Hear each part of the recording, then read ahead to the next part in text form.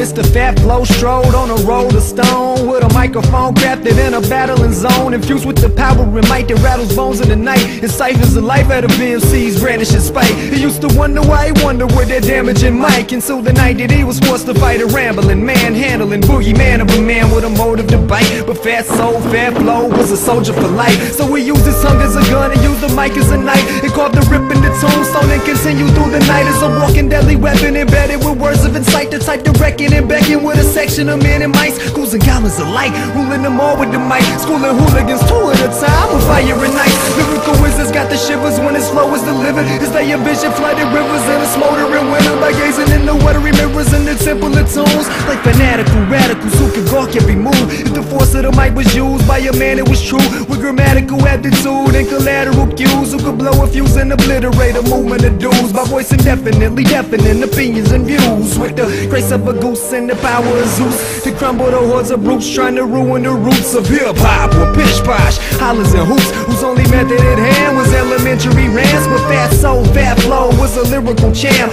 who was brought up in a camp by a rambling man who voyaged over the land with two sticks in his hands. Sir Stanley Van Jam from the instrumental clan, whose magical sticks did magical tricks in the mist atop a drum full of rum that he often would sip, with 7 sidekicks equipped with a lyrical gift that could spit like sick camels on animals full of pierce, and put a mandible grip on an amateur quick. The rhyming 9 was the title with the rambling click, until along came a dragon and ripped them all into bits and fragments with talons and teeth as jagged as cliffs. But Phatso Phatflow had the mic in his grip, so he clipped the wings of the beast with a bar from his lips, and down came the dragon like a mountain of bricks, and then another bar was spit full of lava and grit to resurrect the lost souls that the dragon dismissed. But he was interrupted abruptly by the parody bid known as Muggsy the Gully Thug and the Raggedy Bit, who had an appetite for apples and banana clips. But it was far past his heyday when Phat flipped and put a lyrical sword to his lickety splits, written his wig in the fashion of a microphone assassin, well enabled to close caption a counterfeit rapper, acting stiff, flapping, yapping lips, pretending as if he's hip